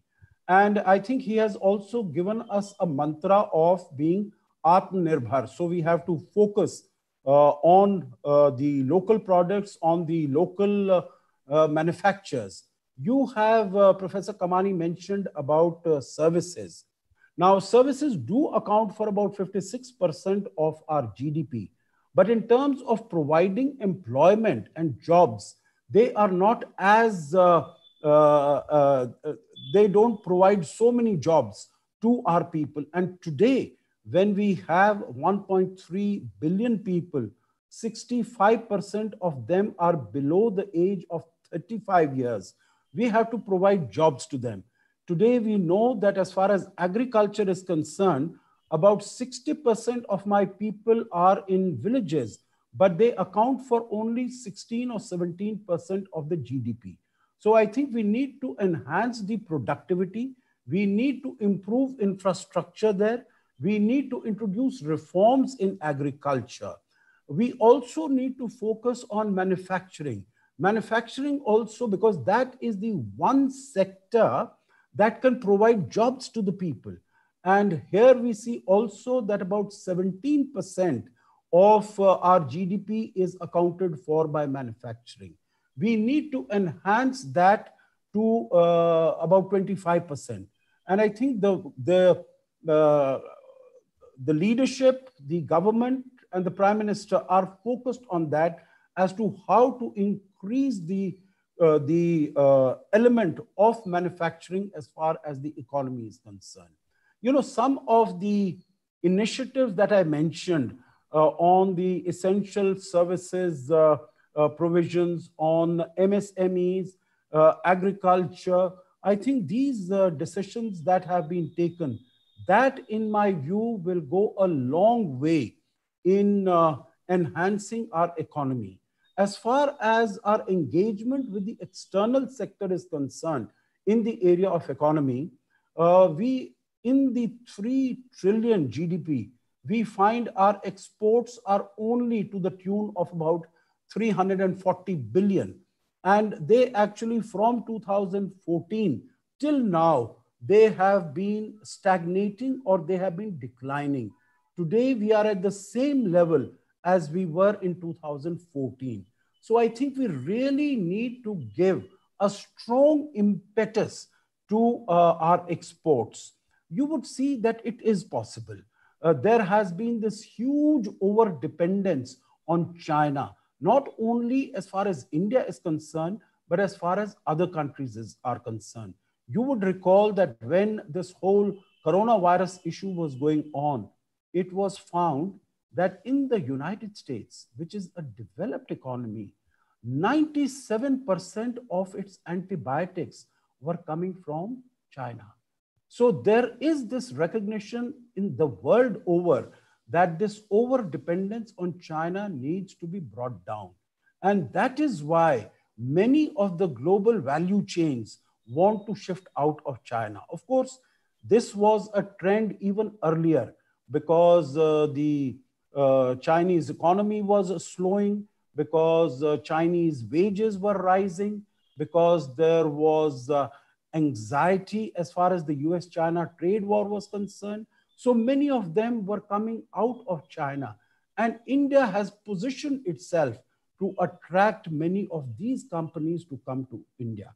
But I think we will have to change our laws, our policies, make ourselves more attractive in the area of taxation, in the area of infrastructure.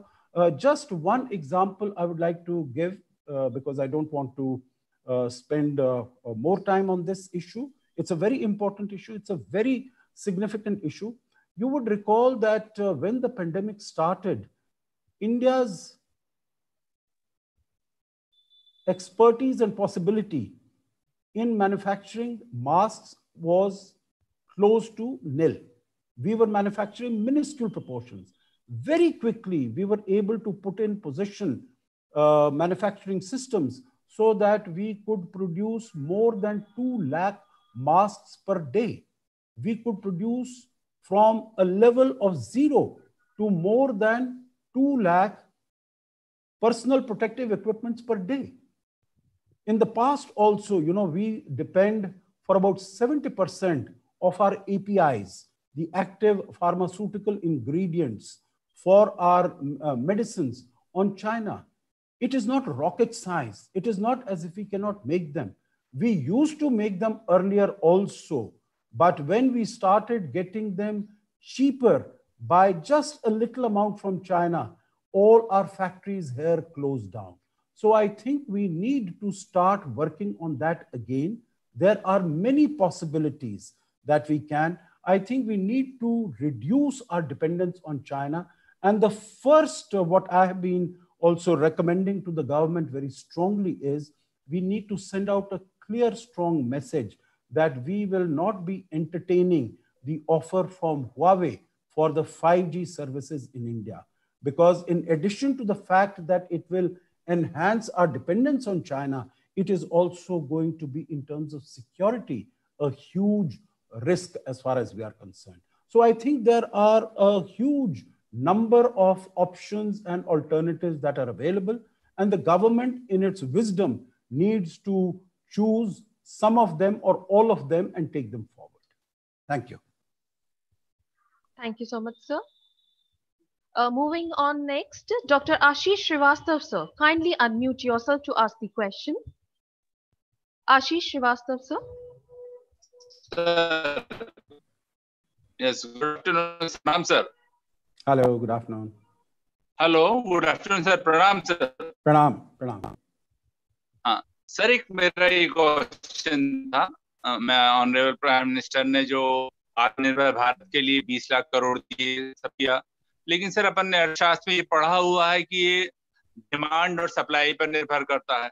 तो इनने supply side ध्यान दिया लेकिन demand side ध्यान नहीं दिया. जैसा अपन ने कीन्स के रोजगार सिद्धांत में पढ़ा था कि वो अल्पकाल में स्थिर रहती है कुल पूर्ति क्रिया.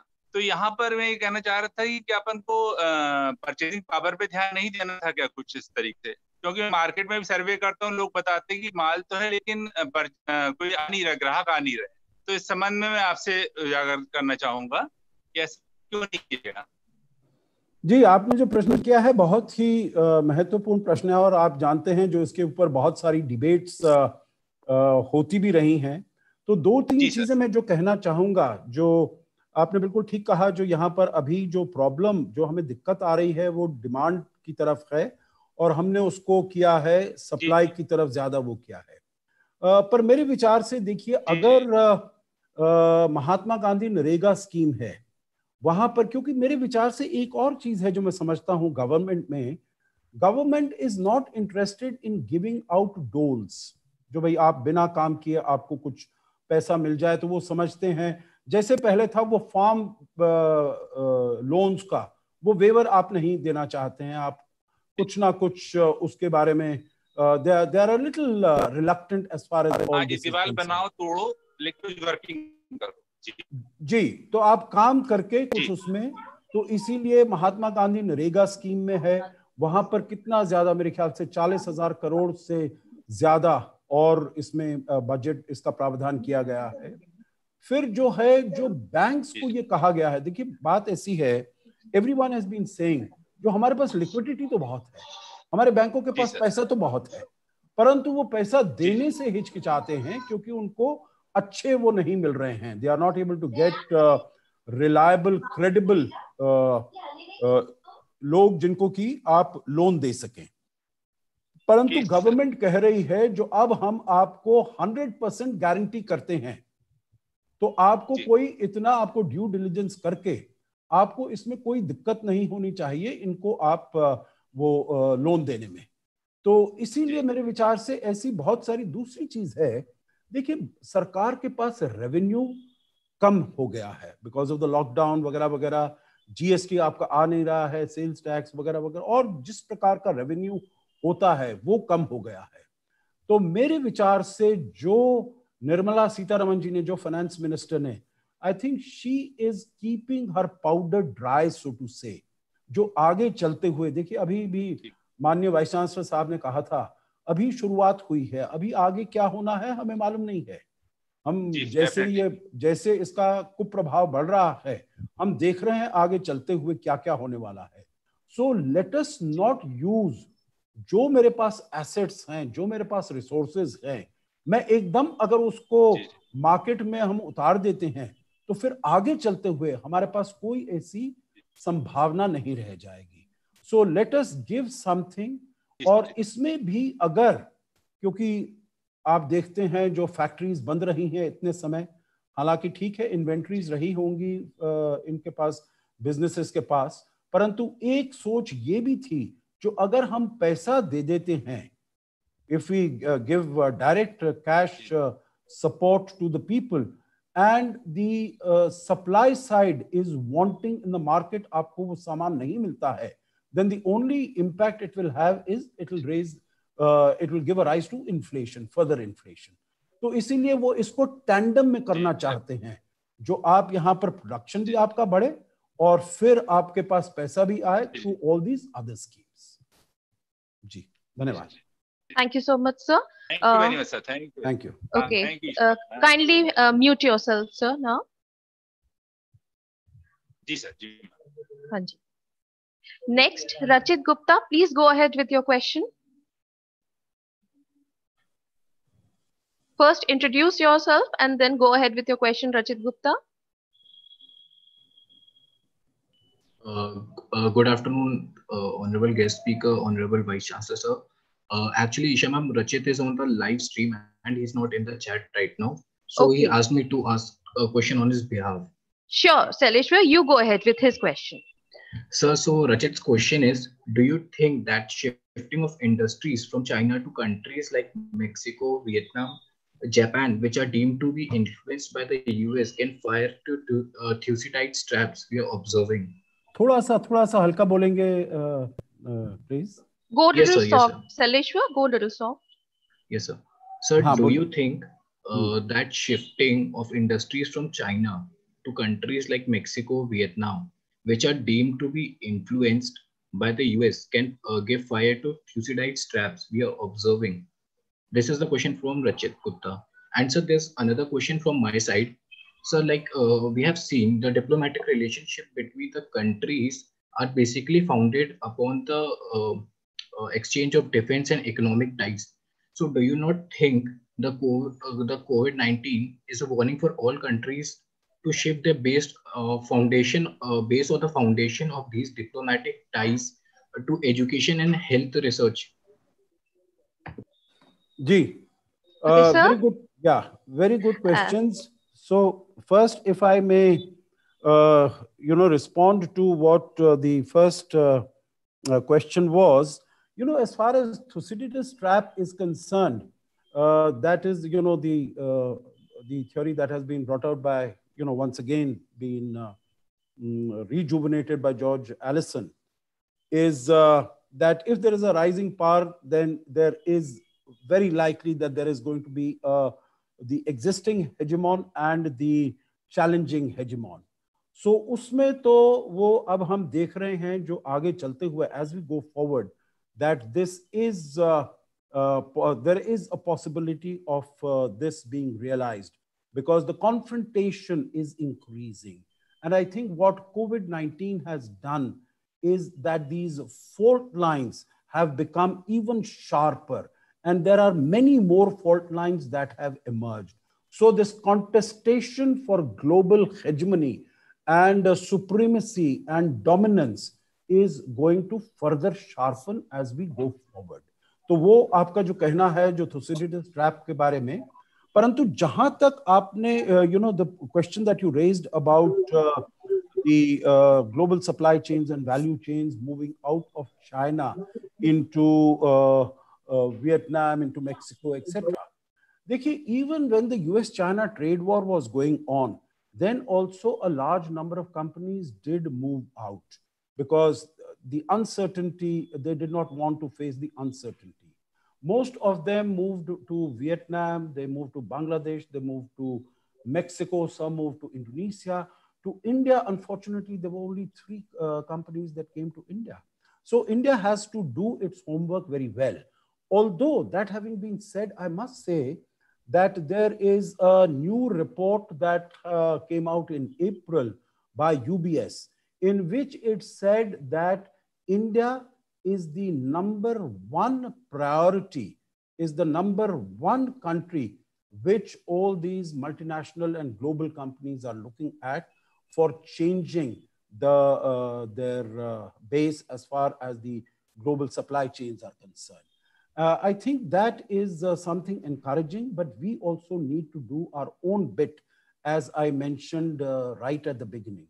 Or what they are saying is that, at times when you have put in so much of investment within the country, it is very difficult to move it out.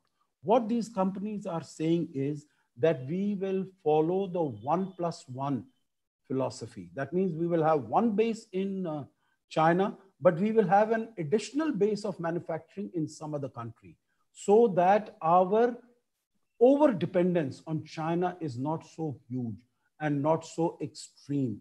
Because in the present case, what China had threatened, what Chinese companies had threatened, that they will stop supplying masks and ventilators to America if it continued to identify the coronavirus as the Chinese virus or as the Wuhan virus. So they said that, and this brings me to your next question, in terms of the importance of education and health science. You see, earlier, health and medicine was taken as a soft subject, as a soft issue in terms of cooperation, collaboration, relations between different countries. It was not taken as to be, at the same level as cyber security. Health security was important, education security important, but not as important. Sorry.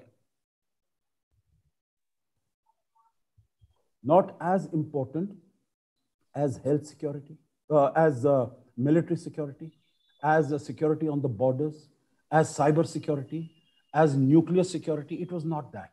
But COVID-19 has done something, that it has catapulted the health security, pharmacies, all the other medicines, equipment from this area of soft issues, soft relations, to a very strategic aspect of hard security issues. So going forward, pandemic, health, education, I think these are going to be also extremely important as we go, as we look at our cooperation and collaboration between different countries.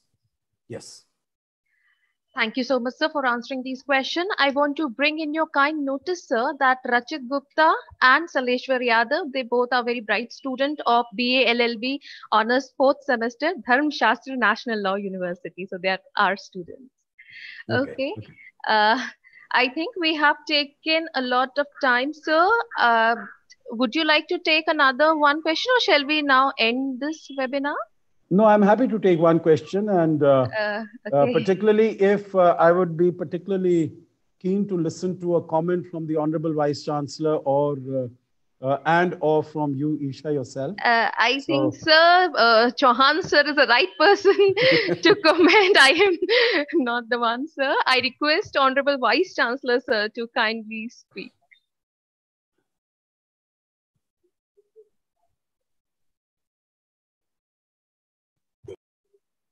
Sir, kindly unmute yourself. Yeah, please. Isha, I will request that if any student of our university want to ask any question, then it can be taken as the last question. Otherwise, I will, what comment, I will just express my appreciation and gratitude for this wonderful interaction. But if there is any student who want to. Okay. I think Aditya Puri would surely like to ask something. I'm damn sure. You can invite him. Aditya Puri, please go ahead. I'm sure you have something to ask. Good evening, sir. It was such a delight to have an interaction with you and with Professor Isha ma'am. Sir, the question is, why is it so that the companies that are coming out from China are not coming to India but are going to other countries like Vietnam and Bangladesh? Why is it so, sir? देखिए उसका कारण ये है that all these countries are more attractive as investment destinations. That is why they want to go there. They want to establish there. You see, we still are laden with red tapeism, bureaucratic rules, taking so much of time in terms of taking decisions. We have covered a long way. If you look at, if that is one indication, ease of doing business. I remember in 2014, when this government had come, then we were at 142 ranking as far as ease of doing business is concerned. Now, over the last 5 years or so, we have moved to the rank of 63. So we made quite a progress, about 80 ranks or so we have moved, but still it is not good enough. And there are some particular issues like, in terms of, and that the Honorable Vice Chancellor and Isha, you and all your colleagues will be able to say, the aspect of being able to fulfill the contracts. That is one area where we are extremely low. And that is where our ranking comes down very heavily. So I think that is the area where we need to focus on, because you have seen that there have been so many cases, retrospective application of taxation on Vodafone, the problems with Enron and so on and so forth. So in terms of meeting contractual obligations, that is something that India has not been able to acquit itself very creditably. But coming to the broader issue, we have to make our infrastructure better. We are doing that in terms of building roads, ports, getting better facilities, ease of doing business in terms of labor laws. You are aware of this South Korean company, steel making firm POSCO. They came, they wanted to invest about $14 billion in Odisha. They were not able to get approval for land after they stayed there for, I think, more than 8 or 10 years. So they went away from there. So I think we need to have a very close and a serious look at what are the changes we need to do. As I said, this crisis has been used as an opportunity by the government, and a large number of decisions have been taken so that we can make ourselves more attractive. The Honorable Prime Minister himself has said that we are very keen to attract all these companies who want to move out of China. So I'm hopeful that something significant will be done as we go forward. But all of us need to take this up as a challenge and get these companies, because I think it is going to be extremely beneficial. It's going to be, as we go forward, it will create more jobs, and it will help us to enhance our GDP. What we are talking about, from $3 trillion currently to $5 trillion in 5 or 6 years. I think this is the way to go forward, and hopefully in the coming months and years, we'll be able to realize and achieve this objective. Thank you. Thank you so much, sir, for answering this question.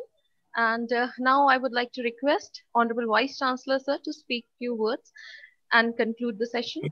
And sir, I just want to bring in your kind notice that we scheduled this meeting for 2 hours. So we are hardly left with last 12, 13 minutes. Okay. Thank you, Isha. We have utilized the time, and today we are having such a wonderful speaker who mesmerized us, and hopefully in future he will do so.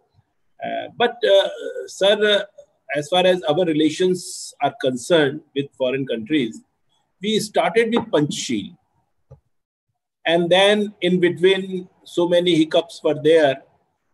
Though we believe in Vasudev Kutumbakam, but every time we didn't get the fair treatment where we expected.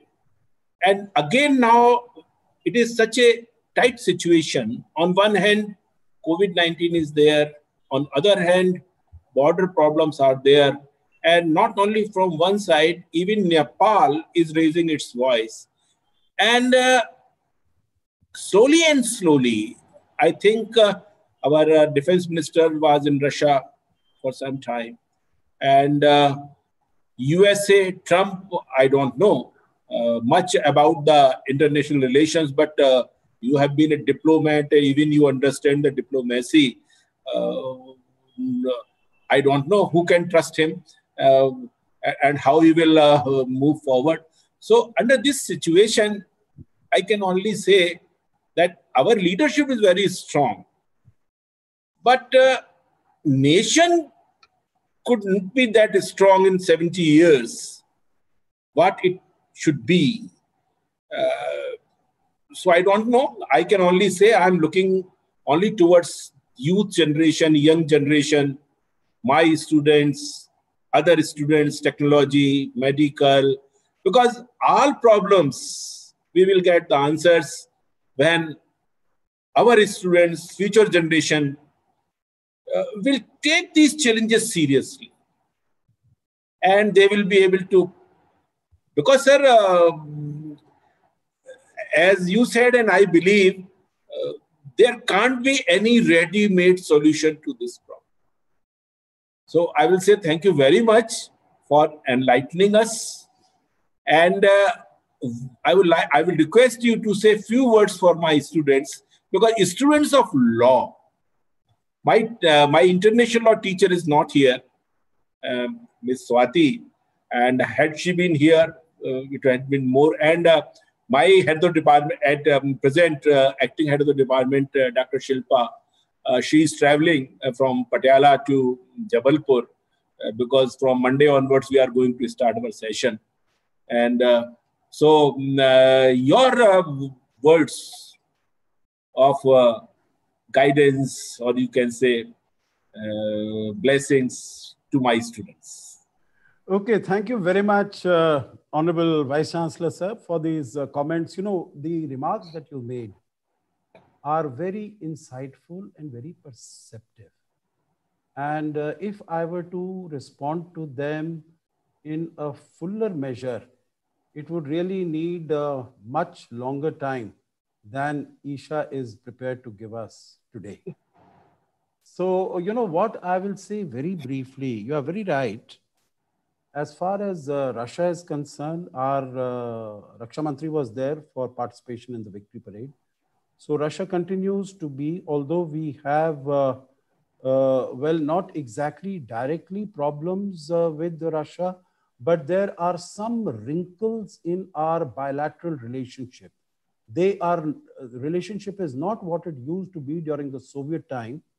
It is not what it used to be in 1971 when we signed the Treaty of Peace, Friendship and Cooperation. It is not even the same as it was in 2010, because today Russia has moved very significantly towards China, not because of anything that we have done, but because of what the West has done to Russia as far as the Ukraine issue is concerned and the Crimean issue is concerned. So we can not depend so very much on Russia as we could have earlier. Russia has also moved towards Pakistan, not so much because of anything that we might have done, but because it wishes to engage with Pakistan, because it wants to have a linkage to the Taliban. Because Taliban, it wants to have a relationship so that Taliban would be able to deal with the Islamic State which comes to Afghanistan. I don't want to get into the details of the, the geopolitics and the geostrategic aspects of our relations. I also fully concur with you, sir, when you say that Mr. Trump is not to be trusted. He is mercurial, he is unpredictable. But then that is the choice of the American people. You know, we cannot do anything about it. And we have to make the best of what we have. So you would find that during Trump's tenure, from the beginning of 2017 till now, relations of United States have worsened with all countries, including his alliance partners, Australia, Japan, Korea, France, Germany, except with India. So I think this is a mark of the skillful conduct of foreign policy and diplomacy that our leadership has been able to do. I agree with you as far as Nepal is concerned, but Nepal, I think you mentioned that it was done at the behest of China. Yes, partly true, but also partly true that it was because of the internal political pressures that Mr. KP Sharma Oli was facing, that he said that this would be a hyper nationalistic card, an anti-Indian card, which is always, I have been to some of these neighboring countries, I have served there. And I've seen that anti-Indianism fuels the nationalistic passion and fervor. So he tried to put himself to continue his own position. Otherwise, his own prime ministerial seat was in threat, was in danger. As you would see in the coming few days, that might happen. He might be removed from his position, but he has done lasting damage to relations with India. But going forward, a message to your students, sir. What I would say that the world today is changing at a very rapid pace. And we need to be very nimble-footed to deal with all the changes that are coming. And we need to be, I think, the sort of institution that you are leading, that you are giving visionary guidance to. I think the students need to be very conscious and conscientious about the challenges as well as the opportunities. That having been said, I think what will stand them in very good stead, I will say it is an oft repeated cliche: hard work and focus. There is no substitute to hard work. There is no substitute to focus and dedication. My own experience, I have traveled all around the world in developed countries. I have seen Chinese students. I've seen Indian students. Chinese students, in terms of the nationalism and the patriotism that they are imbued with, and their commitment and determination and dedication to work hard to do their country proud is something to be admired. We might have lots of problems with China, but if we want to deal with China, we also have to see where their strength lies. And their strength lies in hard work, determination, dedication, very strong support for national identity. So I would like to just leave these thoughts with your students. That thank you very much. I have found that hard work has been a good mantra for me as I have traveled through my life. And times have changed, but I don't think the significance of hard work has come down. In fact, it has even improved. It has gone better in the intervening period. And thank you very much, Professor, Honorable Vice Chancellor. You have spent so much of time here. I know you must have a very busy schedule. Pleasure for me. But it's been such a wonderful thing. It's been very reassuring to have you here. And Isha, I don't have words to thank you. You have been such an excellent host of this webinar, and you have organized it so beautifully. So my felicitations and congratulations, and wishing you all the very best, good health, happiness, success to you and to your students and to all your colleagues. Thank you very much. Thank you so much, sir. Your words of appreciation really means a lot to me. Finally, coming to the end of today's session, I want to express a vote of thanks. On behalf of Dharmshastra National Law University, Jabalpur, I extend our heartfelt gratitude to you, sir, for making time from your busy schedule to speak at the webinar and for providing insightful information to all the attendees. I am sure our participants have benefited a lot by attending today's session and listening to your words of wisdom. Once again, thank you so much for your valuable input and time. I'm also thankful to our Honorable Vice Chancellor, sir, Professor Balraj Chauhan, sir, for giving us his valuable time. Headlines presented by I am also thankful to my active student coordinators, Arpit Sanjar, Seleshwar Yadav, Shubham Saxena, Aditya Puri, Ram Tiwari, Ayush Singhal, for being a wonderful team to work with. It would be a great failure at my end if I forget to thank you all. Yes, I mean to say you all, dear participants. I express my heartfelt gratitude to all the academicians and students from different colleges and universities. Thank you for giving us your valuable time. Without your active participation, this webinar would not have been possible. Before we end this session, I request everyone to kindly rise for a national anthem. And I request Arpit Sanjay to kindly share the video. Hello. Hello. Arpit, we can't hear the audio.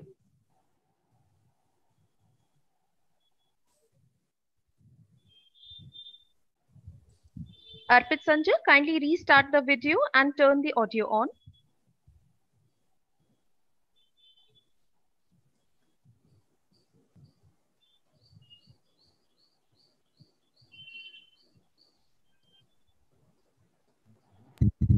Ma'am, I think it's taking time. Shall we start singing by ourselves? Yes, please, Aditya. Jana Gana Mana Adhina Jai He Bharat Bhagya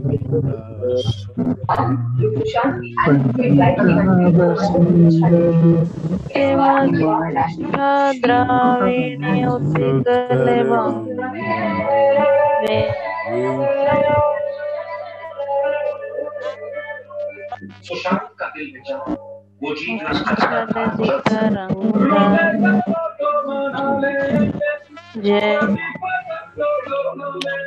Mute all. लेकिन तकदीर को ये नहीं था।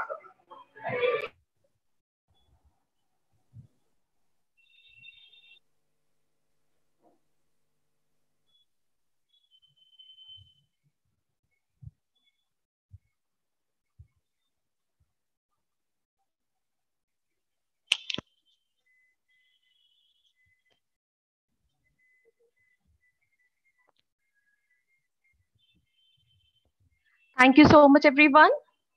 And thank you so much for joining. Now we can finally close today's session. Thank you very much, sir. Looking forward to meet you again.